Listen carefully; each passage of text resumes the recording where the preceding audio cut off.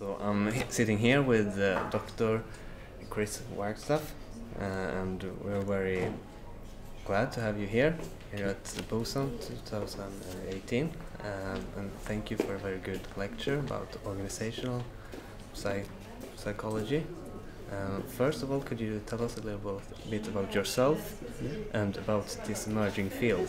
Yeah, sure. So I'm employed at the University of Portsmouth as a principal lecturer, and I operate as the pathway lead for psychology within the Department of Sport and Exercise Sciences.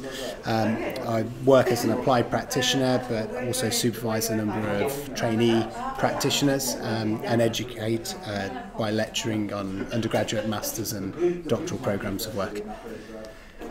In terms of the emergence of organisational psychology in sport, this field really emerged through a dissatisfaction with working solely or exclusively on a one-to-one basis with athletes.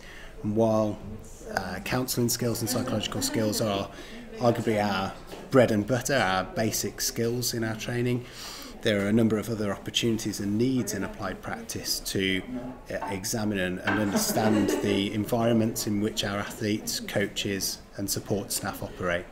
So perhaps moving beyond individual interventions, team interventions, and looking at the broader cultural and environmental factors that influence on those individual stakeholders.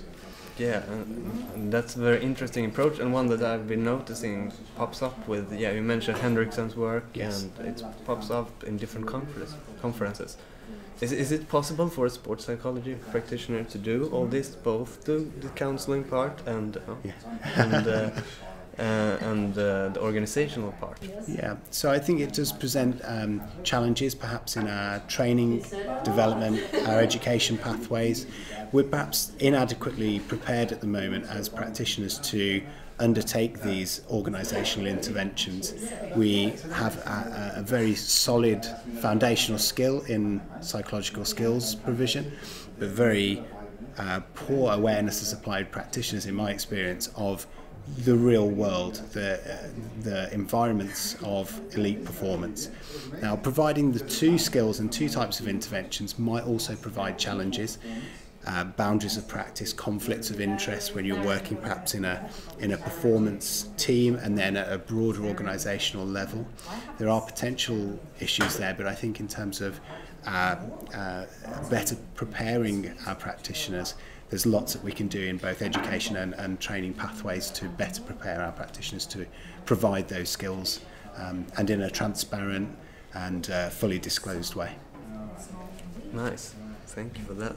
And so then you mentioned you had a slide with psychology, sociology and management, and yes. that bringing together. Is that a future of sports psychology, do you think? Yeah, absolutely. David Fletcher and I, back in 2009, talked about a twilight zone between sports psychology and sports management, and we located organisational issues at that twilight zone.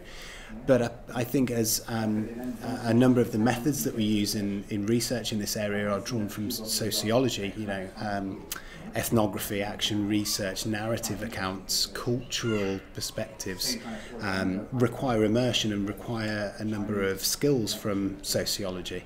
And so perhaps there's a tripartite or a three-way relationship there between psychology, management and sociology. Cool. And looking at organization, you mentioned some numbers that in elite English football, like it's almost a change in organization once every year. Yes. What effect does that have on clubs and the players? Yeah, I think the recent statistics on managers in the leagues in England in football suggest that the average tenure of a manager is 1.23 years, which is a very short amount of time. Some managers have significantly less than that. And what often happens, in terms of what we've observed in our research, is that managerial change leads to substantial changes throughout the organisation, and all of the employees, so that's athletes, coaches and support staff, are affected for a number of months following a managerial change.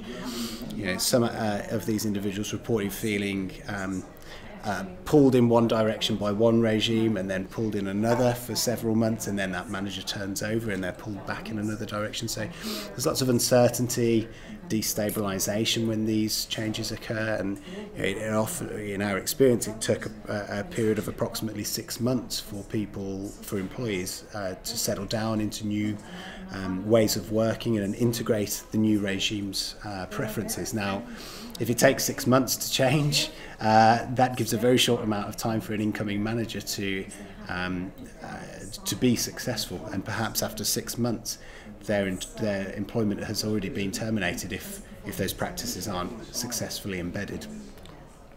So there's basically almost organizational change going on all the time in these organizations.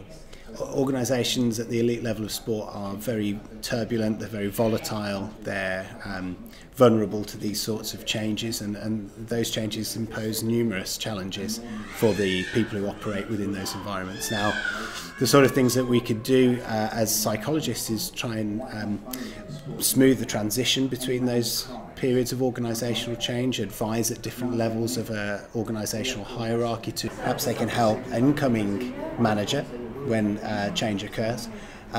Also work with other individuals to better engage with new regimes and new ideas, but to perhaps institutionalise some of the sports science and medicine practices in these environments so there isn't so much disruption when a new figurehead, a new manager comes in and has new ideas. I also think that sports psychologists are excellently placed to advise on people experiencing adverse responses to those situations. So we can equip people with coping skills, we can work with them on a one-to-one basis, but perhaps we can also advise on the organisational dynamics to prevent so much change as well, and more long-term visions and the articulation of that vision. That sounds like a great thing for a sports psychology to be aware about and to handle, and also address these more maladaptive coping resources that you mentioned during the lecture as well. Yeah, absolutely. From the research that I spoke about, some individuals in response to those periods of organisational change develop what they perceived to be short-term effective strategies, but they were quite maladaptive or problematic in the long term. Some buried their head in the sand and were resistant to change. Some gossiped, some engaged in counterproductive work behaviours.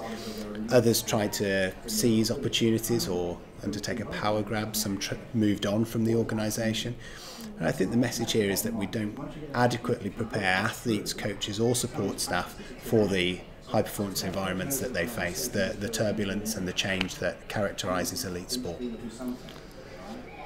So that's great. Thank you very much for giving us more knowledge about organizational psychology and for bringing this research and open up with all your work to organizational sports psychology.